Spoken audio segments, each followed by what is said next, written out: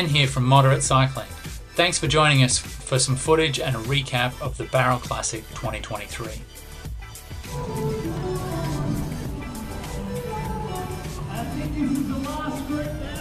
The Bowral Classic is an annual road race which draws a whole heap of people from around the country to Bowral, a small town just south of Sydney. It's a really well-run event and an enjoyable day out. This year was my first year doing the Maxi course, which is a 150-kilometre course, although this year it was only 142. In the past 2 years I've done a 120-kilometre course. I rode today with my buddy Joe, link below for his channel Loud Kid Day. Before the event we had a phone call where we talked about what our plan was going to be for the day. I've been doing a lot of structured training recently, so I was pretty eager to push hard.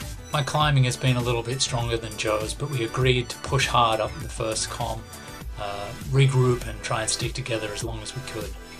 Unfortunately we arrived late, which meant that we were starting in one of the back waves. This meant we were going to have to work pretty hard at the beginning to catch up and to find a group that we could make pace with.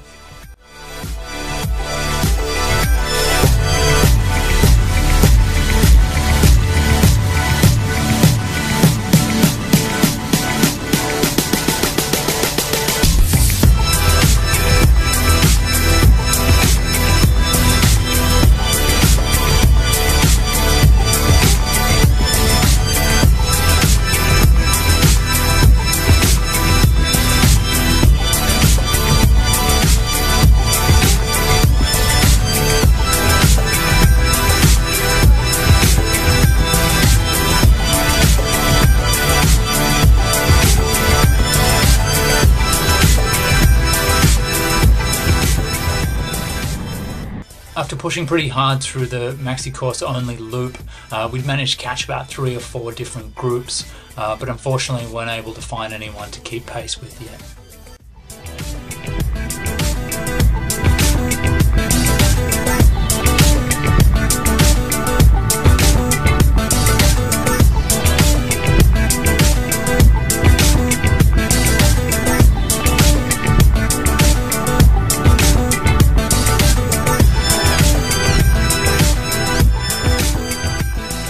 We found ourselves at the bottom of the first king of the mountain.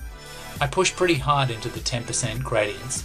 I was happy with my performance, but unfortunately I dropped my riding buddy. After riding tempo for a little while and noticing the participants of the other courses filtering through, I was starting to wonder whether or not Joe was going to catch up. But he put in a pretty solid effort, and it was not long later that I found him on my wheel.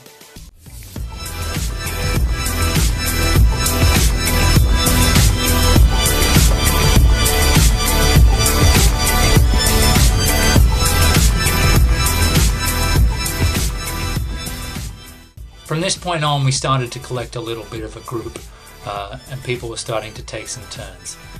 This was when, at the bottom of a gully, we met our third riding buddy, Bryn.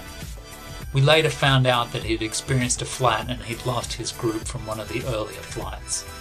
The 3 of us started rolling turns, and as we went through the first rest stop, this is where we really started to amass a crew behind us.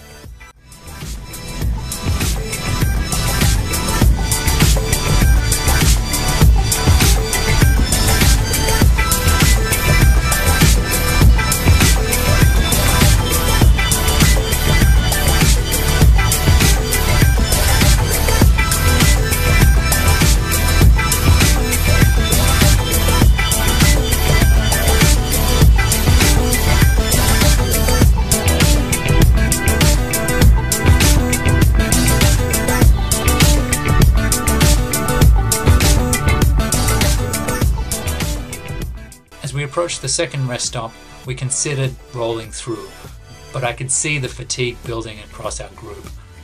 The rest stop was quick, no more than 5 minutes, refilling bottles, getting in, getting out.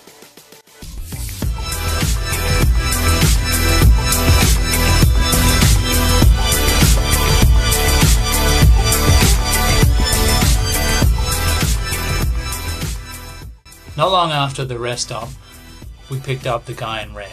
I still don't really know who he is, but he was a big guy and was solid when taking his turn on the front.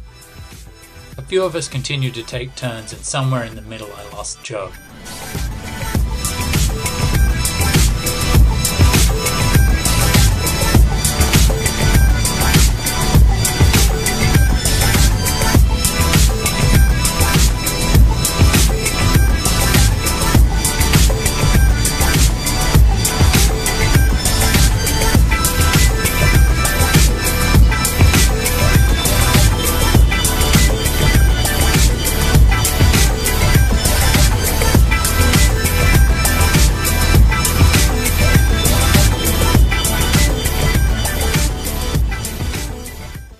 Bombing this hill was pretty gnarly. There were some pretty strong crosswinds blowing through.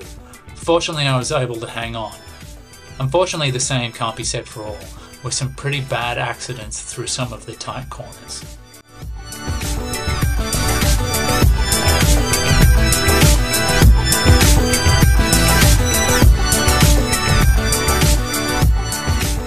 I had some legs left, so I launched from the group. It was pretty crowded on the climb and took a lot of out of the saddle work to try and cut through. But I made it up in good time and rolled through the final rest stop on my way into the finish line.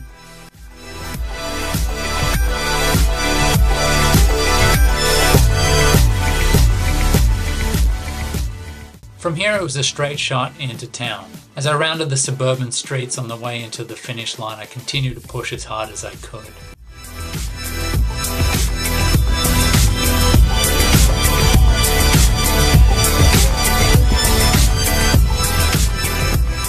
I finished the day at a touch over 4.5 hours. I was pretty happy with this outcome. I think that I could have ended with a much better time had we have been able to start at the front of the pack. Big shout out to my buddy Joe. I know I pushed pretty hard today and he hung on as much as he could. Nice to meet some people like Brian and the guy in red. Great riding with the crew. All in all, this was a really well organized event and I would recommend it to anybody. Hope you enjoyed watching.